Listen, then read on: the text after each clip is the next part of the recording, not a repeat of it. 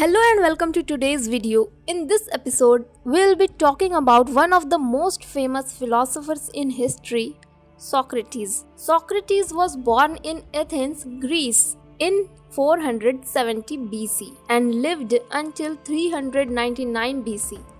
He is considered one of the founders of Western philosophy and is known for his method of questioning, which is now known as the Socratic method.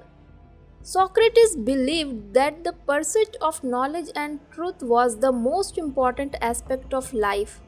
He lived a simple life, and instead of writing down his ideas, he engaged in conversations with people, asking them questions to help them uncover the truth for themselves.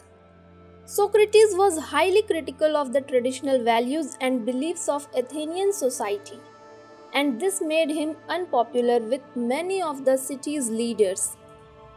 Despite his popularity, Socrates continued to question and challenge the status quo.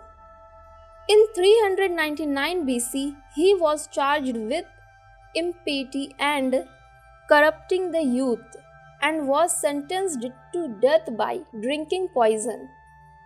Despite his death, Socrates' ideas and methods have had a lasting impact on Western philosophy.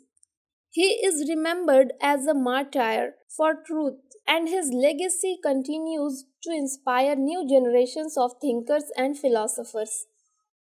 Thank you for watching this episode of our channel. If you enjoyed it, please don't forget to like and subscribe for more videos like this. Until next time, keep learning and keep growing.